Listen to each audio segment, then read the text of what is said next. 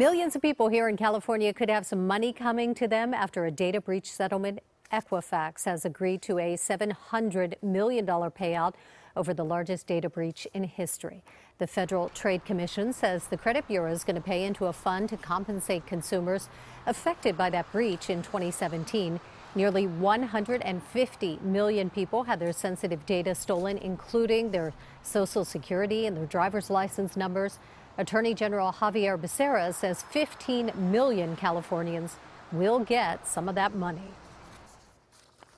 Those companies have a legal responsibility to secure it and to protect it. When that data is compromised, our data is compromised, it's not just a breach of security, it's a breach of public trust. The settlement also includes fines and some civil penalties.